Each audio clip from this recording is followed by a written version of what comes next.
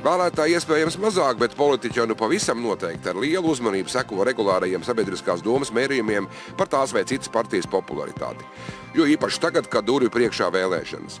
Šajos datos intriģējošākais ir, cik un kuras partijas pārvar noteikto procentu barjeru.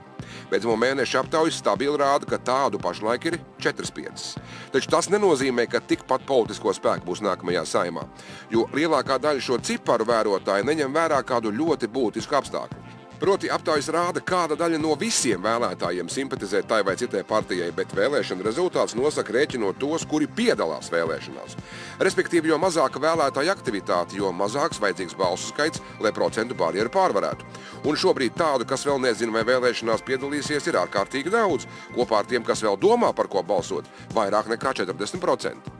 Ja mūsu SKDS cipari rāda, ka kāda partija simpatizē, teiksim, 3,3% vēlētāju, no tā neizriet, ka viņi nepārvar 5% barjēru. Tieši otrādi, ja no otras puses mēs zinām, ka 50% tajā pašā aptaujā ir teikuši, ka viņi nepiedalīsies vēlēšanās vai viņi nezina, pa ko balsot, partija ar reitingu 3,3% ļoti pārliecinoši pārvar 5% barjēru. Tātad pašreizējie reitingi vēl nerāda ainu, kāda var būt rudenī, un tie, kas šodien vēl ir zem svītras, iespējams tomēr kādus krēslus Saeimā var iegūt.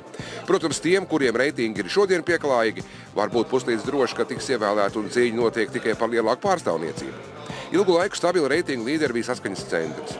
Šī apbrīnojamā stabilitāte ļauj domāt, ka tas ir arī Saskaņas centra elektorāts, tādi kā spēju griesti. Es ļoti šaubos, vai viņi spēs piedāvāt kaut ko principiāli atšķirīgu un principiāli kvalitatīvi labāku, ko turklāt varētu arī pārdot vēlētājiem, kas kā rezultātā viņiem palielinātu tas atbalsts. Lielais jautājums ir, vai viņi savā kampaņas aktīvajā fāzē centīsies uzrunāt latviski runājošos vēlētājus, jo ja viņi to darīs un turklāt viņiem tas izdosies veiksmīgi, tas viņiem var dot klāt pāris vietas. Baumu līmenī ir izskanējusi versija, ka Saskaņa varētu nelikt pirms vēlēšanām kā savu premjera kandidātu pieteikt Ingu un Sudrabu. Taču pagaidām tas ir tikai baumas, ka nav nekādu vērā ņemamu apstiprinājumu, turklāt nav arī garantijas, ka šāds gājiens varētu radikāli palielināt Saskaņas reitingus. Bet viņiem uz papēžiem min nesen izveidotā vienotība. Tiesa, tajā vēl daudz iekšējā neskaidrība, bet sabiedrības atbalsts ir gan pieklājīgs. Jauna intriga priekšvēlēšana cīņā soli ienest arī izveidotā uzņēmēja apvienība, kas visticamāk būs platforma, no kuras startēs Latvijas pirmā partija Latvijas ceļš un Tautas partija. Stabili laba reitinga ir arī zaļajiem zemniekiem, un viņi patiešām ir kā bebri. Viņus tikpat kā neredz, bet viņu pēdas ir visur. Nu un tāpēc mūsu aprēķiniem šodien Saeimā iekļūt Saskaņas centrs ar 32–34 balsīm, vienotība ar apmēram tikpat daudz deputātiem, zaļie zemnieki ar 12–15 vietām, nu un pēc mūsu domām atlikušās 17–24 vietas varētu tikt Šlesers, Čēles un uzņēmēja aliansei. Līdz ar to, domājot par iespējamo nākošo koalīciju, ir iespējami arī ļoti interesanti varianti. Stabilu koalīciju var izveidot Saskaņas centrs un vienotība. Pirmajā brīdī it kā neticams variants, bet jau šobrīd, kad Dombrovska valdība grīļojās, zinām, šo abu spēku tuvināšanās notiek, taču viena no vienotības sastāvdaļām ir Pilsoniskā savienība ar Kristovska priekšgalā. Un viņš jau vairāk kārt izteicies, ka savienība ar Saskaņu viņiem ir nepieņemama. Tomēr, ja nu dzīve piespiež. Ja viņi spēj vienoties par premjeru, tad viņiem nav nekādas problēmas strādāt kopā, neatkarīgi no tā, ko saka, nezinu, kāds varbūt Krievu cilvēks Saskaņas centrā un ko saka Kristovskis. Tas nu tā. Man liekas, lielākais klupšanas akmens ir šis. Mazāk iekšējas spriedzes būtu tandēmā Saskaņas centrs uzņēmēja apvienība. Galu galā, ja reiz topošajā apvienībā būs arī Šlesers, tad principā šāda kombinācija kopētu Rīgas domas koalīcija, kas darbojas bez tādas īpaši lielas buksēšanas. Bet atkal šādā izkārtojumā Šleseram varētu rasties problēmas ar kārotā premjera amata ieņemšanu, jo Saskaņai jau nu katrā ziņā būtu lielāka frakcija. Nav Šleseram problēmas ieviest vicepremjeru posteni, ko cits starpā viņš arī prasīs, cik es saprotu, ir vienotībai. Tur par ekonomisko bloku, teiksim, paņemot sev, piemēram, satiksmi, ekonomikas ministriju un kaut kāds tādus stāstus un pateikt, ka es te atbildēšu tagad par attīstību valsts ekonomisko un tā. Nu, iespējams arī šāds variants tikai topošajā vēlēšana apvienībā droši būs jau arī Tautas partija un manevru iespēja Šleseram līdz ar to samazināsies, jo būs jāņem vērā Čēles faktors.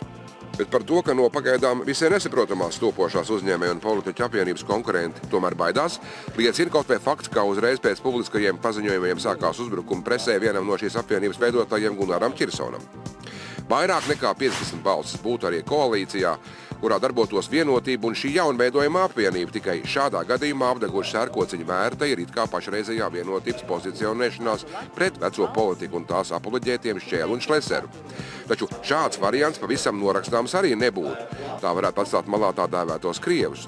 Nu un ko tad zaļie zemnieki? Viņi visticamāk kalpos par maiņas naudu jebkurā gadījumā. Ar viņiem varēs pavaidīt sarunu partnerus, bet vajadzības gadījumā iekļaut kādā no koalīcijām. Viņu programmas neskaidrība ir tik ļoti, ka viņi dara visiem īstenībā. Vēl jau teorētiski iespējama alianse, vienotība un zaļie zemnieki, ja vien kāds no viņiem vēlēšanās dabūna vairāk balsu nekā rēķinam tagad mēs.